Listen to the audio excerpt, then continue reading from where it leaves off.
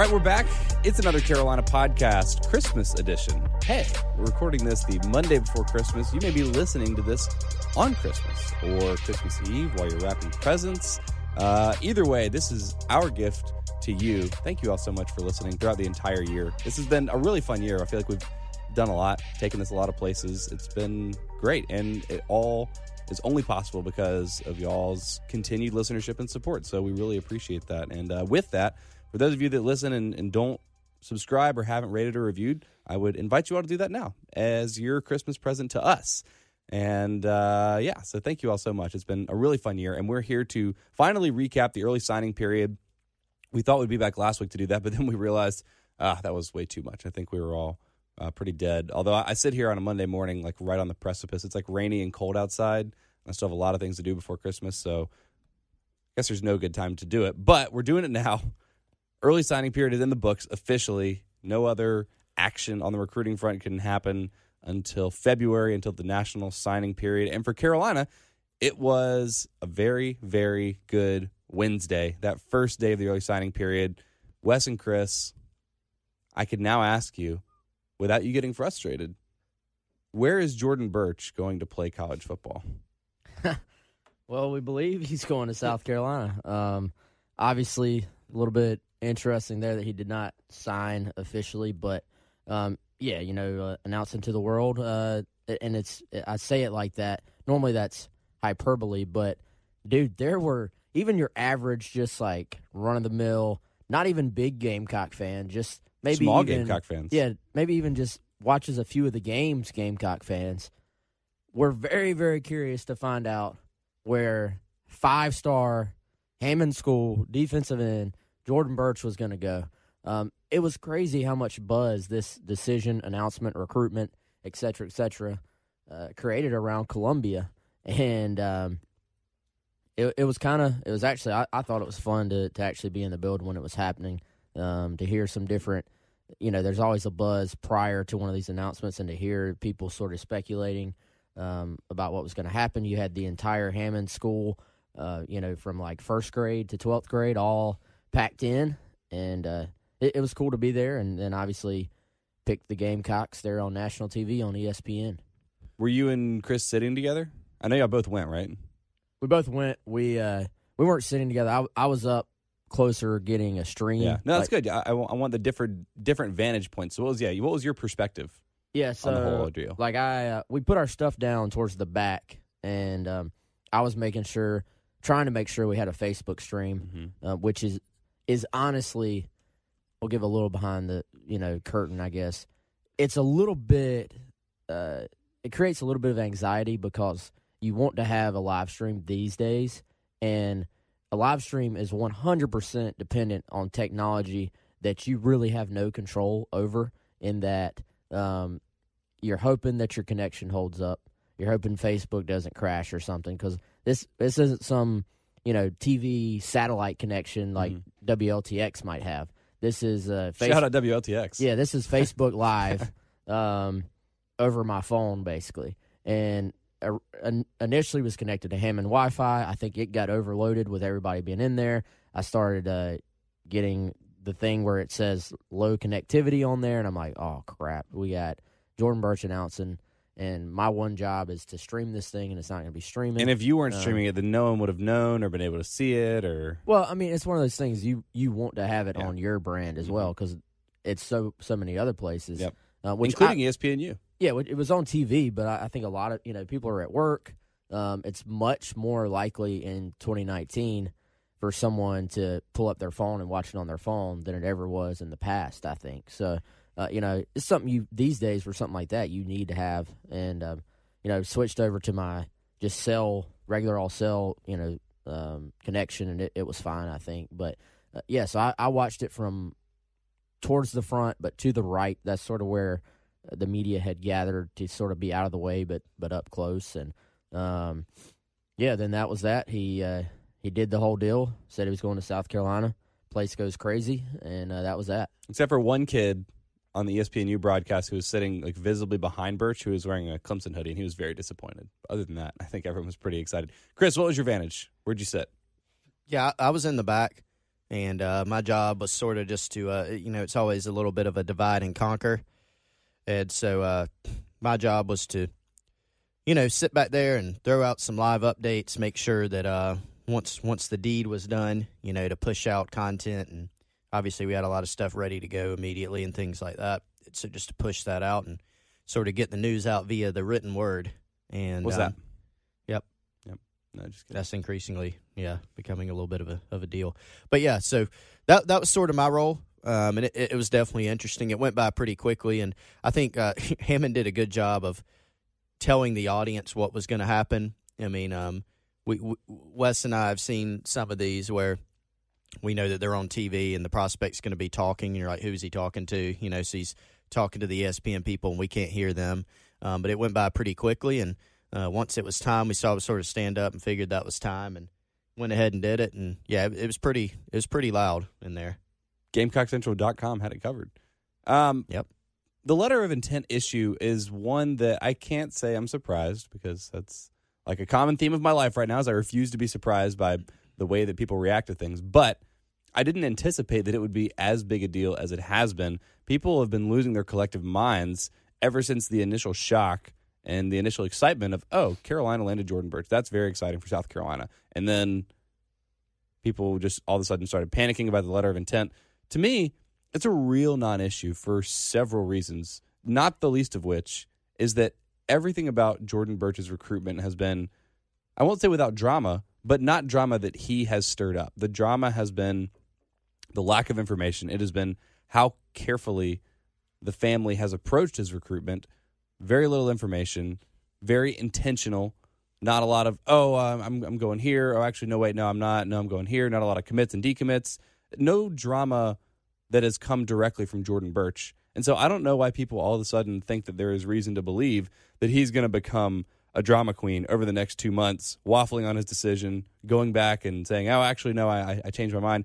Everyone's free to change their mind, but I feel like the whole point of doing the recruitment like he did it is that he wanted to get it right. He wanted to be intentional, and I really would be shocked if he changed his mind between now and February.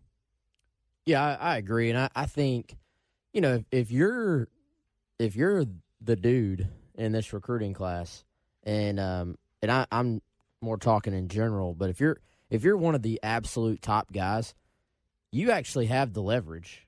If you're one of the lesser guys or even one of the middle guys, I think the leverage sort of swings back to the school. And obviously the schools want all of their guys to go ahead and sign, if they're recruiting them hard and want them to be at their program.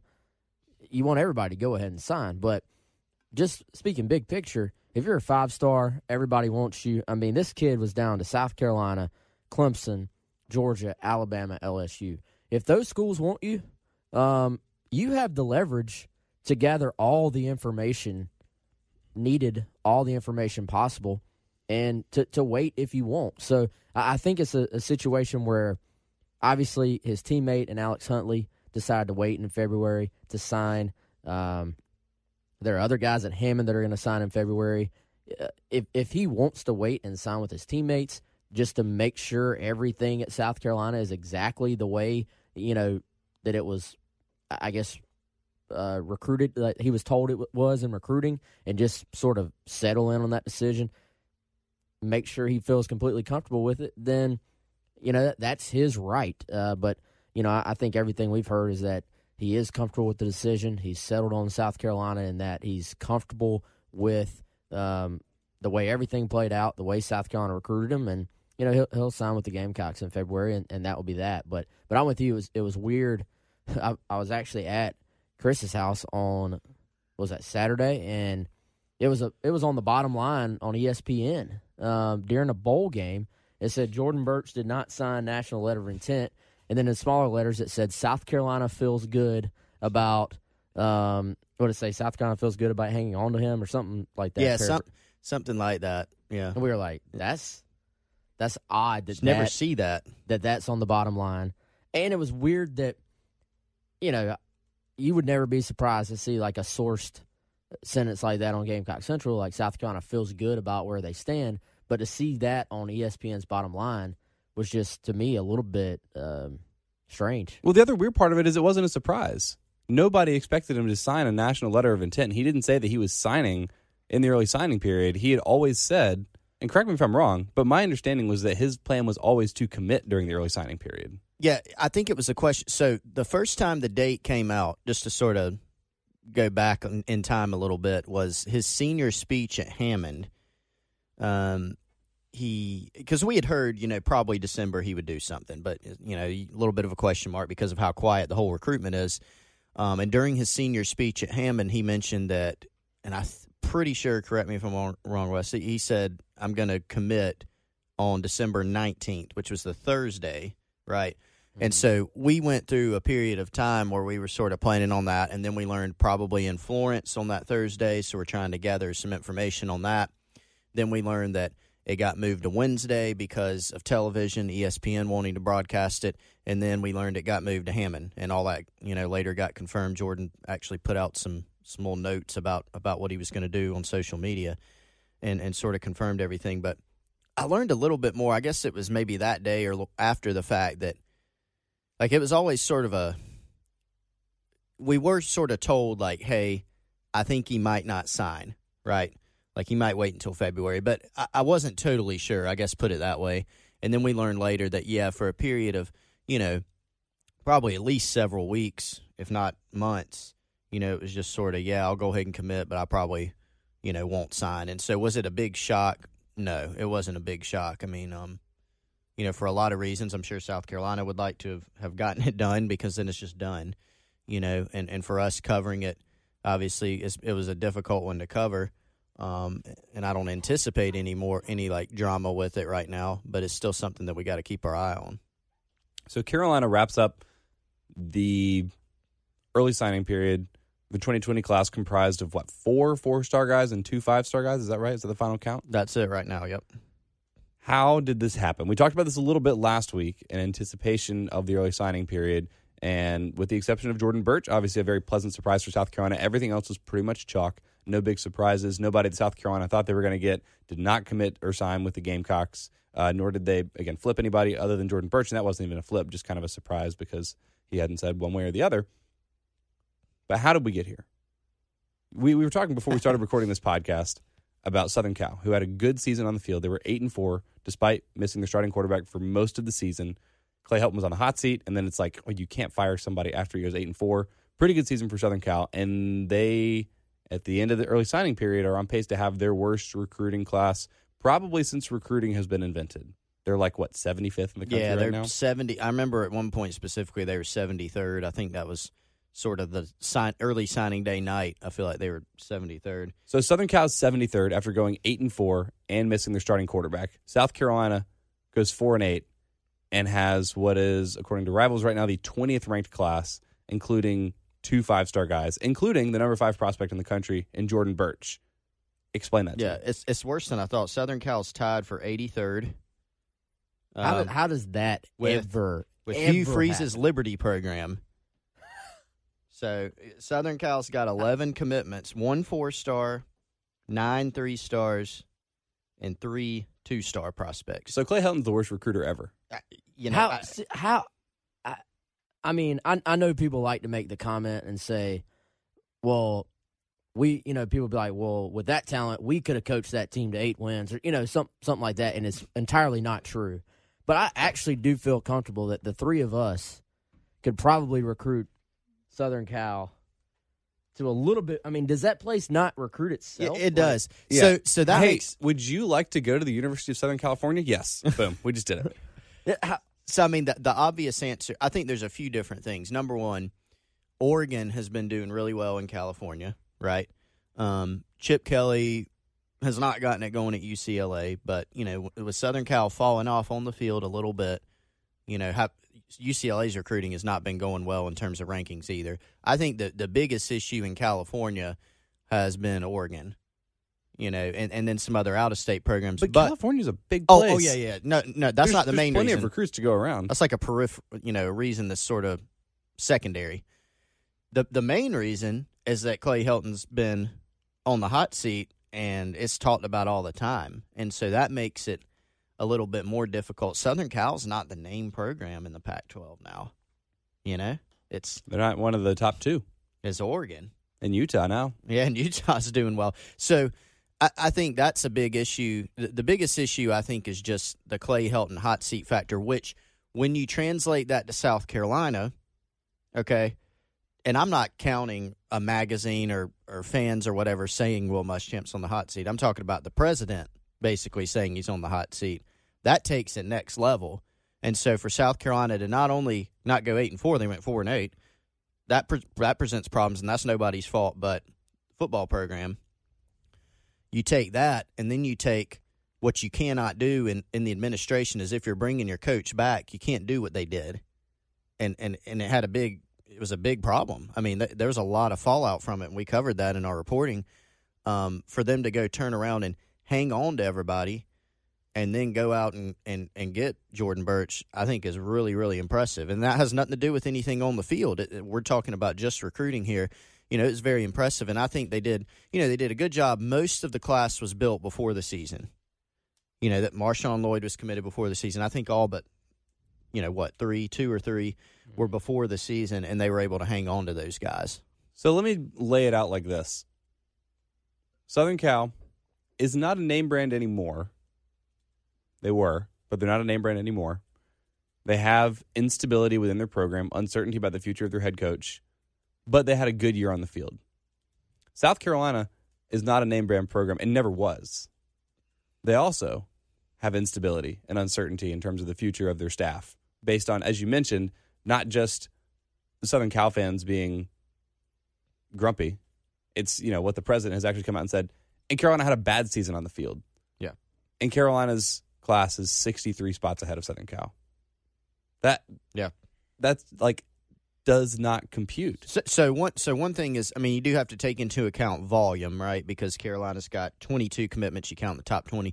Southern Cal only has 11 commitments. So are they going to be able to field the team next year? Right. It's difficult to get when every school that's in the rankings can count 20 prospects, but that's a problem in and of itself. If you can't get 11 guys to sign up early for Southern Cal, if you can't get more than 11, that's a problem. TCU only has 15. They're 39th. That's better. And they've got 6 4-stars, 8 3-stars. So they're doing a lot better. But the low number is definitely a huge issue. Even Virginia's got 14. They have 1 4-star, 12 3-stars. So that's more of a volume thing. Like if Southern Cal had 14 or 15 commits, they'd probably be in the 50s or 40s. But I think that's an even bigger issue for folks. It's not even looking. The quality of the class is not great when you look at the star rankings, but it's also just, only 11 guys. Yeah, but if they had 11 guys and they were all 4 and 5 stars, they would be up higher. They'd be way up there. Yeah. I was looking at our team rankings.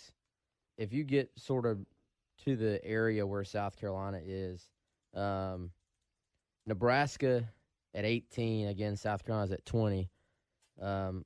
Nebraska's the only team ahead of South Carolina that had a losing record. So, if you look at... So South Carolina's the best, worst program in college football right now? Other than Nebraska. Yeah, according to these, but I think to hold it together not only speaks to the job they've done recruiting, but I think it speaks to the kids they recruited too, the type of kids that they wanted to stick it out.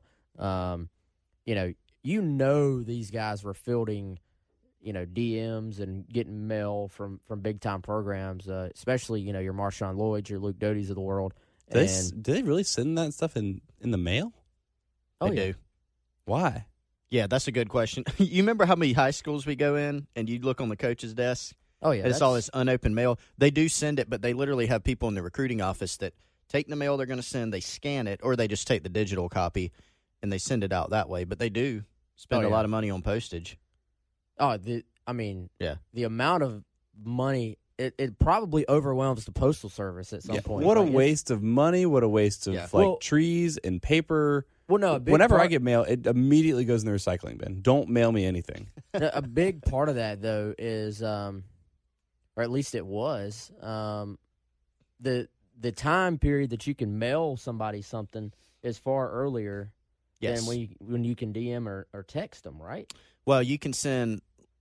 I think the rule is, I think going into ninth grade year, you can send questionnaires, which is a way to let a guy know we're interested. Do you want to come to our school? Well, Yes it's just more like fill out this info, which you can do that online too, but it's a way to, you can send them camp information or questionnaires. Yeah. And then when you get later, like Wes said, you can start sending, the recruiting materials, quote unquote. But it's such a part of the recruiting, I mean, getting mail from a school is like that. If you go way back, 20 years, getting mail from a school is like that first hint or first indication of interest from a school. So it's almost like baked into the DNA of recruiting. And that, and when they really want a guy, you'll see sometimes they'll post it on Twitter. It'll be like a picture of all the mail they got in one school. Like teams will load up and if they really, really want a guy, they'll have every single guy on the coaching staff sign like a personalized note, and then the kid gets like 20 letters from the same school in one day, and they're like, what the, I've never got this much mail in my life. See, that would just annoy me. I'd be like, I'm not going to your school now. Leave my mailbox alone. Yeah, but to be a 17-year-old kid, and I mean, I could see how it'd be kind of cool. Yeah, I guess that's cool. That's hilarious. I had no idea they still did it with mail, snail mail. Why are we even talking about snail mail? You just mentioned it as an aside. There was somewhere else I wanted to go with this, and I'm completely off track because I was thinking about mail time. Well, we were talking about... Wait, seriously? Yeah. Did y'all not watch Blue's Clues? That was not on my... Are you serious? You're not that much older than me. Not in the rotation. Chris, your kids don't watch Blue's Clues? No, they don't actually. No. Nope. Jeez. All right, fine. Whatever. Something about recruiting. I was like, man, I do not get that reference. Yeah, I didn't either. No, we were talking about how Carolina holding the class together. Yeah, and then somehow got on the best first program. Snail mail. When you talked to Marshawn Lloyd, who were the schools that were still talking? Yeah, to him that was the funny to thing. To him late? At the time, that was before the conference title games, right before, and so the top four at that time, in I'm not sure what order, was LSU, Georgia, Clemson, and LSU, Clemson, Georgia. Who would the other one have been? Ohio State. So three of those, being LSU, Ohio State, and Georgia, were still swinging for him at that time, which was pretty remarkable. I mean, three of the four. And early in the process, Clemson had prioritized Lloyd. I mean, they liked him a lot, and they were going for him too. They just eventually they got Kobe Pryor and DeMarcus Bowman, two really good backs too, and so things sort of fell off. But yeah, so just talking to Marshawn about that, asking him, who's still trying. He said, these schools are still calling. I said, well, how do you handle that? He says, I just ignore them. That it was similar with Luke Doty. Ohio State, Florida State, Utah were three of the schools that I know for a fact were still coming at him while he was, had been recruited or committed to South Carolina, was recruiting for South Carolina for, over a year there. But those schools, even into a senior year, were still trying to reach out and sort of take advantage of the fact that South Carolina was 4-8. And I was told that the number of schools that had contacted him was actually much greater than that. But he actually isn't even sure who all it was because he had just paid so little attention to other schools. Like same deal, just wasn't really answering. So I think a lot of it is the staff, it's the relationships that were built, but some of it is the approach. Trying to go ahead and get the class committed as a whole before the season got here, and doing the official visits in June. To me, it's a lot easier to hold on to a kid when he's already sort of committed and bought into your program than it is to be trying to convince him when there is, stuff going on within your program, all the stuff Chris talked about. If it's head-to-head, you against another school, as we saw with Reggie Grimes, the other schools can do some things there. You've given them ammo. But if a guy's already committed, he's hanging out with his future teammates a lot, he's in the group text with all of his future teammates, much easier to hold on to him. So the approach of going ahead and trying to get most of the class committed before the end of the summer, I think that worked out. But then I go back to the type of kids. If they're recruiting kids that were more about drama and stuff like that and building hype for themselves, maybe it's a different story, but they recruited the right kind of kids. So I think, given all the context that we've talked about, all the upheaval, the lack of performance on the field, it's a great class for Carolina. This is as good as this class could have possibly been, again, given the circumstances. And yet, when you zoom out, Carolina sort of finds itself exactly where they always are. They're always kind of between like 16 and 23. Again, according to Rivals, I think they're 20. I don't know about other recruiting services because they don't matter. But right about 20. Behind Kentucky, which makes a lot of Carolina fans upset. And so, like I said, there's two ways to look at it. One, good job. You were able to maintain a solid class in spite of everything that has happened. But on the flip side, I feel like even if you are someone that's negative because Carolina isn't necessarily making progress, not moving up, they're not like cracking the top 15, not cracking the top 10, I still feel like this is the kind of class, because you were able to land a guy in Lloyd who's 5 stars, a guy in Birch who's 5 stars, that are potential difference makers in a way that South Carolina does not always have someone in that class, at least not on the surface. Obviously, guys emerged. Jamie Robinson was a 4-star guy, and he's come in and been like a real difference maker, and he's, I think, going to be a really good defensive back for years to come for South Carolina. Chris is holding his hand up. I will let him go. This is a little bit of an aside. Yeah. But like you mentioning and it's a good point, how South Carolina's rankings are similar to the past, right? And so some people say, well, does that mean it's going to be any better? Maybe, because, I think obviously where you really want to be in the team rankings is like top 10 or top 5. That means you've got number 1. That means you've got multiple 5 stars a lot of times. And if you're signing multiple 5 stars, history shows you got a better chance of winning a bunch of football games. Blue chip ratio. So, just for instance, look back at South Carolina's 2014 class. 21 guys in that class. It was ranked number 16. You say, let's go get that class. That's better. Well, the 4 stars in that class: Dexter Wideman, Wesley Green, Chris Lamont. Chris Lamont was a good player for South Carolina. DJ Smith probably did not live up to his 4-star ranking. He started. He made some plays sometimes. But no, Dante Sawyer was in that class. He got held over to another year because he was a junior college guy. He was a good player. Donnell Stanley was not in Joe Morrison's 84 class. He was in.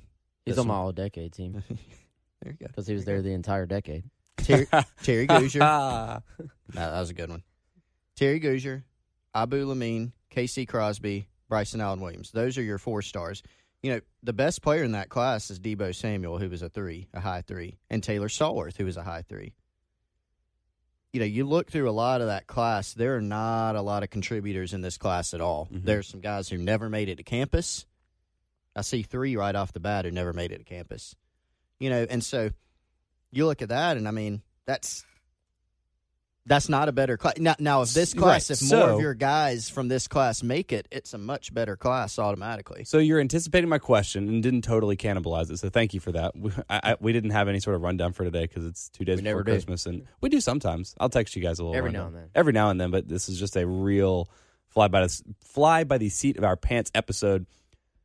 I feel like the variance in this class, Carolina 2 years ago was like the 19th ranked class in the country, and they had 8 4-star guys.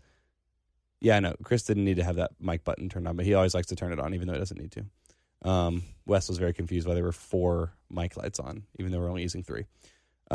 Your mic is next to Wes's left hand. This is Wes's, and this is mine. I'll learn that one day. No, that's right. You don't need to learn it. It doesn't make a difference if you turn that on or off, but you can turn it on if you just like the lights. It is red, Christmassy. There is variance in this class for South Carolina.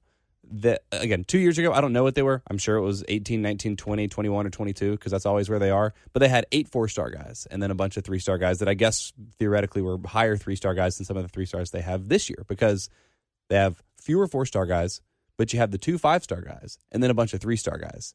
And I feel like if you're going to be 20 every year, it's better to do it with like fewer 4-star guys, more high 3s, and get a couple of 5-stars. Because the difference in Carolina being 4-8 and 6-6 this year isn't like 10 4-star recruits. it's one or two extra playmakers on each side of the ball. And it feels like they might have gotten that, or they have a better chance of having gotten that with Birch and Lloyd than if you just get a couple other like mid-low 4-star guys. Is that crazy? I mean, let me ask this in a question instead of rambling like an asshole. Is it better to have... He always has to get the explicit rating in with one word. Yeah. The asshole is not explicit. It's a concerted Yes, it effort. is. It's not explicit. Yes, it is. Is it better for the 20th ranked class to have like 9 4-star guys and the rest 3? Or is it better for the 20th ranked class to have 2 5-star guys, a couple of 4-star guys, and then a bunch of 3-star guys? I don't know. I think it depends on how the class actually turns out, too. You know, like, Yeah. we're looking at it on paper right now. Ideally, though, the fact you have a couple of difference makers, to me, that's what South Carolina was missing from, regardless of their rankings or not, the sort of stretch where they were winning 11 games a year. They had a bunch of difference makers in those classes, whereas to me, you didn't have the just top of the class difference makers after that. And that's when things sort of started falling off. I mean, the fact that you have 2 5-stars at the top of this class, there's actually, as far as rivals rankings go, there's only 7 teams in the country that have multiple 5-stars.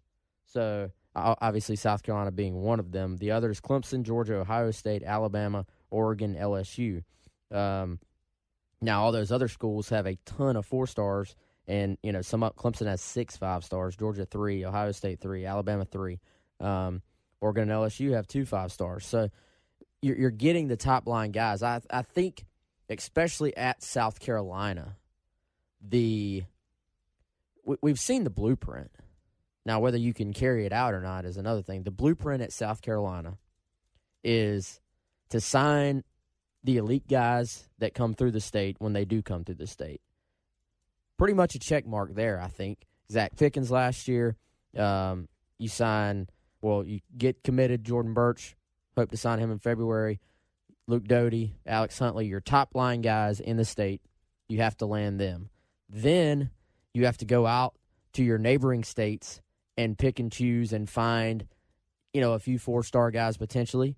And then you have to out-evaluate everybody else for the remainder of your class. And that could be either finding guys in-state that are undervalued, a.k.a. Deebo Samuel, who we watched, again, put on a show for the 49ers yesterday and has been outstanding throughout his college and now NFL career. And then you have to go out of state and evaluate better than everybody or develop better than everybody. So I think the question will be answered in how these 3-star guys turn out. Because if the 3-star guys don't turn out, then the fact that you have a couple of difference makers probably doesn't matter because your depth is probably going to be bad. But over a period of time, if you can get a couple of difference makers and evaluate really, really well with the 3-star guys, then I think absolutely you can win at South Carolina with that. Because to me, that's sort of the way they won, during their 3 straight seasons of 11 wins. So that's a really nice answer. But we're not sitting here doing a podcast about recruiting to say, hey, we'll let you know how this class is in 2 years, or else this would have been a much shorter podcast than it has already been. If you're building a class, I'm asking you just like theoretically, philosophically, if you could go to Will Muschamp today and say option A or option B, option A is, in both scenarios, you're the number 20th ranked class every year. Do you think you have a better chance of building an SEC East contender by hitting a couple of home runs with a couple 5-star guys every year, fewer of the mid-tier guys, or just pack out your class with mid-tier guys? What are you choosing? The top. Yeah, I mean, I would say the top because when you go, people don't realize at times, I think, that there's first of all, they have to actually live up to whatever ranking they're given, whether it's grade or average or, smaller, lower ranking. When you talk about the difference in like a low 4-star and a high 3-star, I mean, it's not that big a difference. When you're talking about a 5-star, you're talking about a guy that a lot of people are looking at saying, this guy may be a first-round pick. That's a big difference, and so, and even your high 4-star types. So I would say, you under that hypothetical scenario, you would lean more towards getting some difference maker types, which, as Wes said, that's what Carolina's filled it out with. There's been, guys like Clowney and Lattimore on the field, but then there have been your DJ Swearingers, for example. I mean, I look at Carolina's 2009 class. It finished 12th in the country, and it had, I think, 14 4-stars in it, but about half of them turned out to not be 4-stars, even some of the higher ones. I mean, some guys never made it to campus. Leon Mackey, Ben Axon, they didn't make it to campus. Ronald Byrd, some of the other guys didn't make as big an impact. I mean, Josh Dickerson and Tony Straughter were good players. They started on the 2010 team that beat Alabama and made it the SEC East, where they, was Tony Straughter a 5'9" 4-star? I don't know. Were they both ranked 4-stars? Yeah, they were. Stephon Gilmore was a 6.0 4-star. That's pretty good. He should have been higher, but hey. Oh, I thought he was 5. Splitting hairs a little bit. Yeah. What, 5 is 6'1"? What's that? 5 is 6'1"? Yep, Okay. Yep, so he was right on that line. But then, Dwayne Chisholm was another one. Then you had guys that did make it. I mean, Devontae Hallman was a 5'8". That was a hit. Alshon Jeffrey should have been ranked higher. He was a mid-tier 4-star. He was a 5'9" 4-star. He was a 5'9" 4-star. Lamar Scruggs was a low 4-star. Then you go to the bottom half, so to speak, of class. DJ Swearinger, high 3-star. Then you've got Jimmy Legree, low 3-star. He was a starter, pretty good player. Kevius Watkins was a 2-star. Justice Cunningham. So you trade those guys out for a couple of your 4-stars even, and it evens out. So the point is, they signed some no-brainers in the class. So if you want to have some no-brainers and then hope you hit on your evaluations from there. I would, if you gave me the choice of signing, hey, you can get 2 or 3 5-stars a year, and then, whatever the other rankings are, whatever. I mean, if you see them and you like them. There are guys every year that you go through. Sometimes it's happened in South Carolina's class or it's other classes, and you go, man, these guys, they're ranked way too high, in my opinion.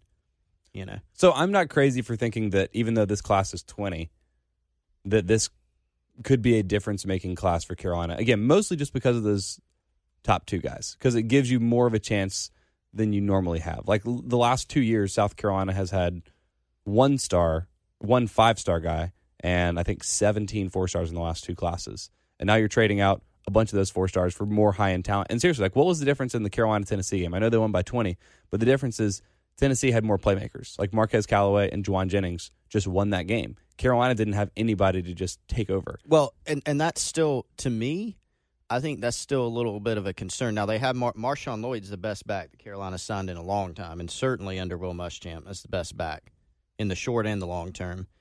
I'm still a little concerned overall. If I'm a Carolina fan, I look at the roster and I'm still a little concerned about the playmaking ability, specifically at receiver. Right. Well, I mean, that's still a huge concern. But the point is, Carolina has now a guy that you can look at and say he is supposed to be a playmaker. He's someone that can theoretically come in and make plays. Again, maybe not right away. Obviously, it's about these guys developing, panning out, a whole bunch of different things. But you have to at least give yourself a shot with some of that high-end talent. And I feel like Carolina's done that now this year more than in recent classes, even if the class on paper looks the same, has a similar ranking, similar composite score, or, whatever. I just appreciate the variance of this class.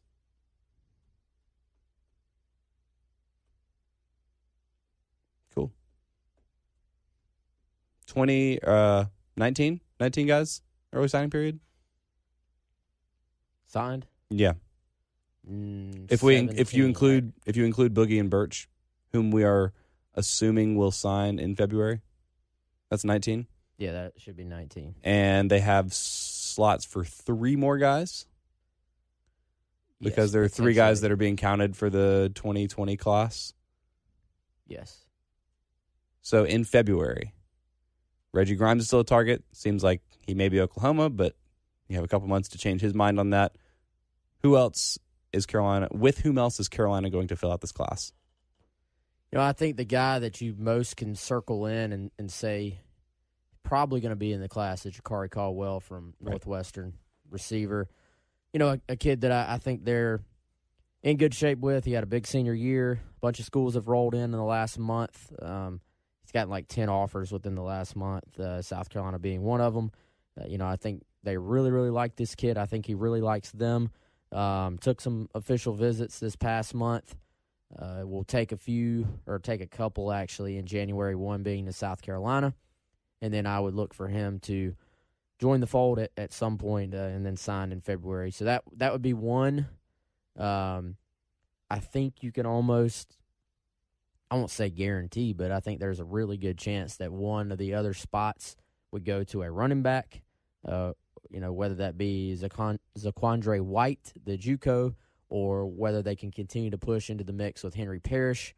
That's a kid that I think South Carolina's heavily involved with. Florida is involved with still a little bit, I've heard. And Ole Miss with Lane Kiffin is making a push for too. But Henry Parrish, a difference maker, probably becomes a priority target maybe for some other schools as well as they reevaluate their board.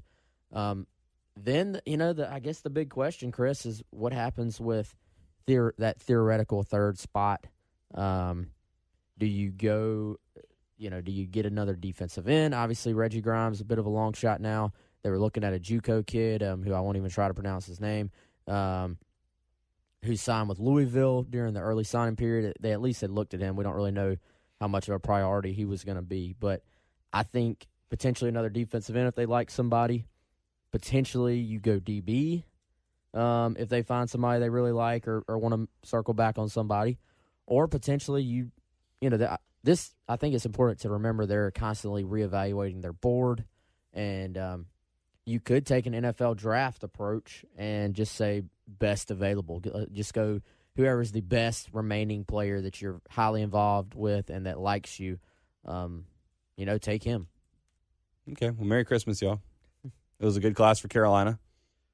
Maybe better than that 20th ranking, just like that 16th ranking wasn't quite as good. It's all an inexact science. Some would call it an art. Wes and Chris are good at it. I mentioned this on our Gamecock Central 107.5 The Game Ultimate Collab Super Duper Project recruiting special on Wednesday. That was the official title. That y'all are just too good at your jobs. So signing day has been a little less exciting. Now, fortunately for South Carolina, you had the exciting news of Jordan Birch. But other than that, it was pretty much all chalk. So next year, y'all take a couple weeks off before signing period so that we can be a little more surprised by what happens. Deal? Deal. And you had, I don't know if our boss is going to like that, but I'm cool with it. I think we probably do need to at least mention that Jaheim Bell committed on signing day, even though it was expected. Mm-hmm. It was a nice pickup. It was so expected that Chris was adding him to the class. Oops. During our special before he had committed. Whoops. But, I think everybody expected it. And, another just really, really good athlete, could play multiple positions. I think that's a trend with this class. You look at Eric Shaw. They really landed two tight ends that are incredibly athletic, that are capable of playing other positions, and, that maybe can help them this coming season, which I think we all, we've talked about it. It's a need. They're going to need playmakers on the offensive side of the ball. Eric Shaw, also a guy who could end up playing defense and be great over there, either at linebacker or more of a buck, defensive end, pass rush type guy. But, yeah, Jaheim Bell was someone that they beat some really big schools for, Oklahoma, Florida State. He was at one time committed to Florida and, did a good job there. Bobby Bentley did a great job with him and was another nice piece on signing day that got added that was sort of, well, I won't say sort of, it was absolutely overshadowed by the massive 6'5" frame of Jordan Birch. And all in all, a very good week for the University of South Carolina. And when was the last time that we've been able to say that? From, I guess, Mike Bobo's introductory press conference, which was like sort of an official introduction of Mike Bobo to the fan base on Monday, finding out that you'll be able to booze it up at Carolina games if you want to on Tuesday. Obviously, the early signing period on Wednesday. I feel like something else happened in the second half of last week that I can't remember because it's all running together now. And then the South Carolina men's basketball team beating Virginia on Sunday. It was a very, very good week after not a lot of good for the last couple months for South Carolina. So that's fun. That's your Christmas present, Carolina fans. Merry Christmas. Happy Hanukkah. Is there such thing as athletic department-wide momentum? Because definitely. I don't know, man. It feels like the energy is a little bit different right now. Maybe I'm wrong. Maybe it all comes tumbling down, but it just feels like there's hope, Yeah. It's all about the worst thing you can lose if you're a college football fan out there is hope. And I feel like for a little while here, South Carolina fans had sort of lost hope. We expected the men's basketball team to be pretty good. Struggled some to start the year. They go get it's always big for South Carolina to beat Clemson. go on the road, beat those guys, then beat a Virginia team that nobody really was picking South Carolina to beat. That, I think, you know way more about the numbers and all that stuff than I do, but I would think we were looking once again at South Carolina sort of digging itself an early hole, having a couple losses that they didn't want on their resume. I would think this helps their numbers a ton going into to where if they do what they need to do in SEC play, they're are able to be in that conversation for the tournament as opposed to going in needing so much to happen. Mm-hmm. I remember last year they made their run in conference play, and it was just almost too little, too late. And I think this win will be a resume builder for this team. I don't know if have you looked at the numbers at all? No, I haven't looked at the updated numbers. Yeah. I'll be doing that with Colin Taylor and I. For those of you that haven't got a chance to catch it yet, we have what we're just calling the as yet untitled Hoops find Project. A name for this. I know we've had a lot of good suggestions. I'm really bad with titles. I think Cock Blocks. Cock Blocks is great. Colin's a little iffy on that. I think I would ultimately be fine with it. I mean, y'all know I don't have any trouble pushing the envelope. But anyway, we're going to come up with something. But y'all should still listen to it anyway, because just to toot our own horn a little bit, when Colin and I did the pod, whatever it was, Thursday or Friday of last week, previewing this Virginia game, we said, okay, Carolina's probably not going to win this game, but if they do, it's going to have to be this, and it's going to have to be this, it's going to have to be this. And basically everything we said was what Carolina needed to do to win this game is kind of exactly what happened. So I'm just saying Colin and I are geniuses, and we're clairvoyant. And we're actually 2 for 2 on successful reverse jinxes of South Carolina players. Colin chose to designate his reverse jinx to Jair Bolden, who had his best game of the season on Sunday. It was a big reason why South Carolina was able to beat Virginia. So he and I, unfortunately, will not be able to reconvene before Christmas to discuss that, but we'll be back later in the week to do Virginia recap and look ahead to that Stetson game, the last game of South Carolina's non-conference schedule. And if you want to catch that, be sure to subscribe to the Gamecock Central Podcast Network. Also, rate and review it, because, we need feedback, and you can leave a suggestion for the name of the title of the podcast if you want in the review, or however you want to do that. But that's going to be coming up. So yeah, it's been a good week for South Carolina, and I think it's important, again, as negative as everything was at sort of the end of the football season, start of the basketball season, it's really nice for Carolina to have garnered some positive momentum going into the new year, into the new decade. I don't think anything catastrophic can happen in the next week and a half before we get to the new year, so that's good. But all around great. And this is the last podcast that the three of us will do this year. And I have to say, as I mentioned right off the top, it's been a blast. I've really enjoyed doing it with y'all. I feel like we're getting pretty good at this. I'm afraid to go back and listen to some of the early podcasts that we did, because I feel like that's just going to make me sad, because I feel like we've come a long way. But it's Don't been be fun. sad, man. It's Christmas. Yeah. No, I mean, not sad, but just wow. I guess not sad. More like I feel like we're a lot better at this now than we were. Yeah, I feel like we were probably really stiff. Didn't have the same kind of chemistry, the same kind of flow. Yeah.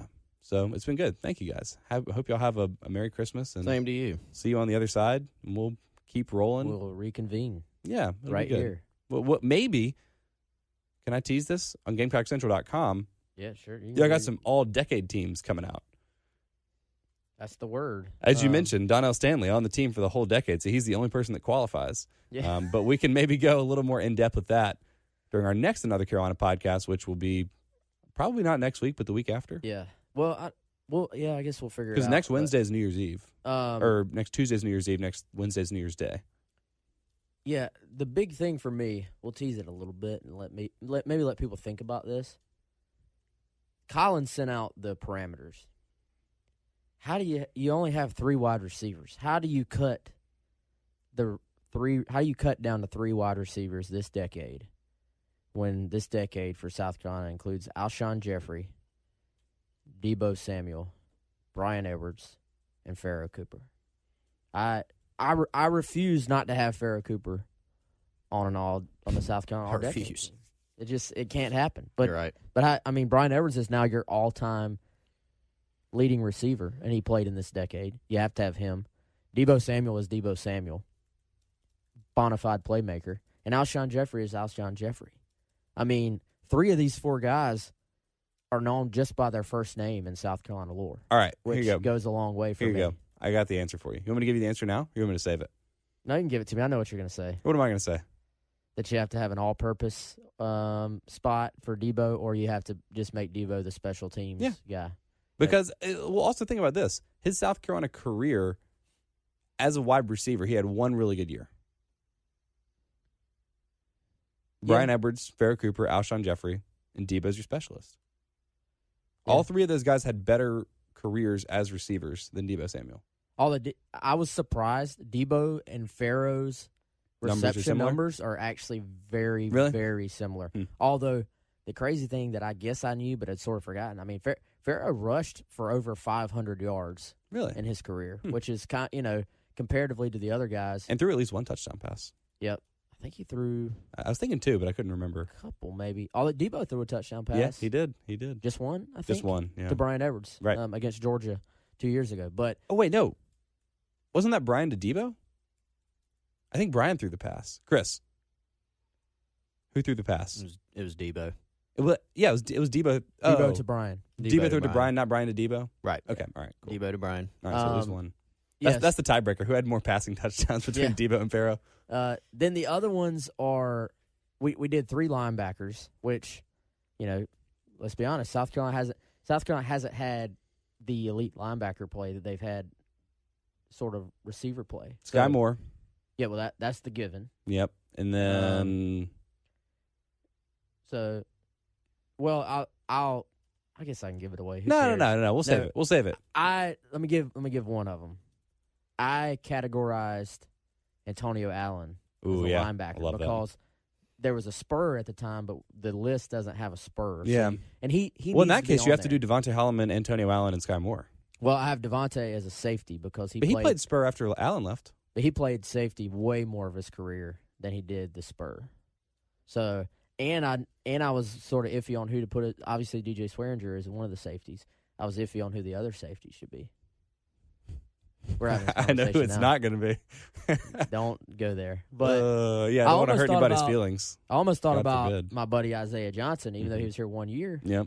He's in the NFL, staying there, and, anyway. Staying there. Make it sound like the NFL's a hotel. He's stuck in the NFL. Yeah. All right, so that's what we're going to have on the other side of the new year. But seriously, thank you all so much for listening. Don't forget, rate, review, subscribe to the podcast if you love us or care about us at all. That will be your Christmas present to us. But not if you hate us, because I'm saying that would be their Christmas present to us. Yeah. But yeah, this has been a treat. Y'all have a happy New Year, happy Hanukkah, a Merry Christmas.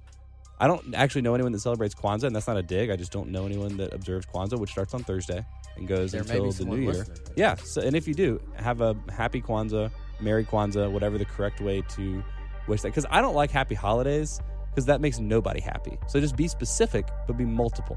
That's my theory. Specific and multiple. Maybe that's Mike Boba's theory of offense. That sounds like a football coach. I know, right? Terminology there. All right. Well, have a good New Year.